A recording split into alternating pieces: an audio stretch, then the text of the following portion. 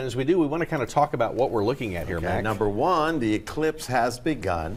Number two, because it's the second full moon of the month, it's called the blue moon. Okay. But then because we're getting a partial eclipse here in Texas, South Texas, the moon is going to turn a bloody red color, kind of a copper tone, coming up in a few minutes. So, you know, everybody on the west coast of the United States is going to get a total eclipse, so they're going to go dark, but we're going to get the reddish part of it. And so each time we've given a live look at this throughout the morning, we've seen that eclipse kind of creep in more and more. So what you're looking at live right now, that last shot was from the Bayfront area.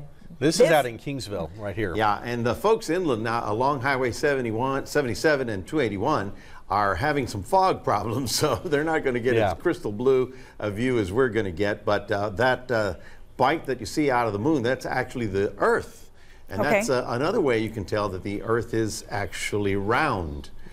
So then after this, Mac, what we're seeing right now is that this partial eclipse? Eclipse, yes. And so what stage will we see next? Probably, let's see, in about 20 minutes, we're going to see a stage where it sort of gets very reddish. Kind of a copper-looking color. So, you know, some people think it's a sign of something. To me, it's kind of like sunrise, and it'll be the moon, and it's just a celestial observation. And if you're driving down SPID, this is what it would look like. Exactly. You're going to get a a good view here in the city because our fog is not developed yet. It's very, very thin. However, inland is getting much dense, so we're going to be watching for that. But that's my favorite shot right there. Yeah, that's back over the Bayfront. The Bayfront view right there. Happening now, and it'll peak at about 6:45, somewhere around there.